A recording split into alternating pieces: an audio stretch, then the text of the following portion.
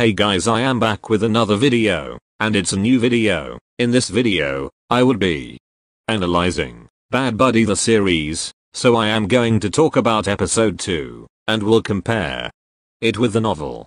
So let's begin. So in the novel version, both Pran and Pat already knew.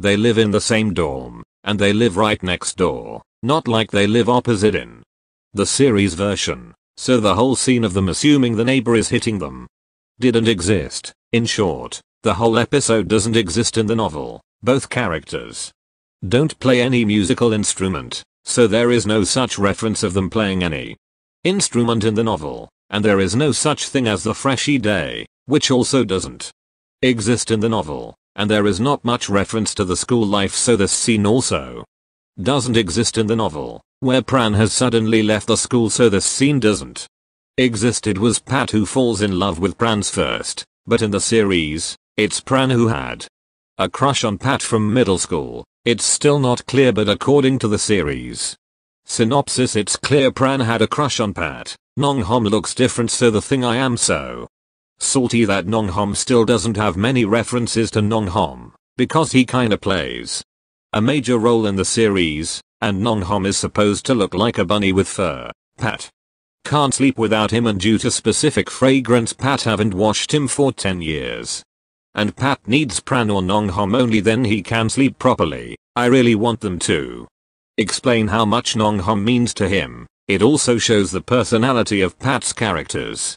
That how he have tough boy personality, but deep inside he is still a soft guy who like to wear teddy printed shorts and needs a teddy bear to sleep. And the thing I am saltier that they made Nock's character a complete asshole, like he is one of my favorite character in the novel. He is the most matured friend that Pat has. He is mostly calm and doesn't talk a lot. He gave Pat really good advice, and Pat can easily rely on Nock. But the series Nock is immature, always starts a conflict. So far he just totally opposite from the Nock. And I also do not like that scene when Pat's friends was just knocking at Pran's room. Just imagine if you are a boy or girl and random people started to aggressively knock at your door and howling. It would be terrifying as hell.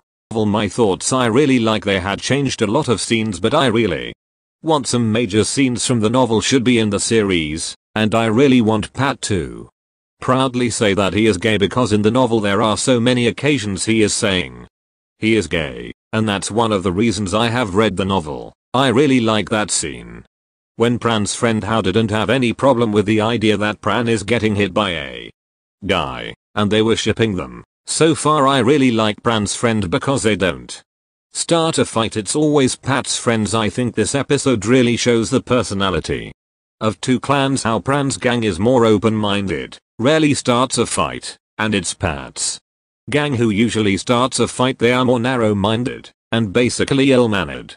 Nanon's acting in this episode was superb, like his eyes speak 10 times more emotions. I really felt his pain, and first I really thought the dialogue was out of place due to Pat's dad just saying how their family is always jealous. It should have made Pran's angry instead of sad, but after I read the synopsis I think he became so sad due to he has a crush on Pat at that time. Pran have to leave the school due to his parents, and I think he intentionally left that guitar bag so Pat can keep it, and I think Pran wants Pat to owe him something, so they will be close due to that at least, and I really like that they had changed few scenes in the novel. They had already not enemies but not friends type of relationship, but in the series, they are slowly establishing that relationship. So I am really excited for further episodes.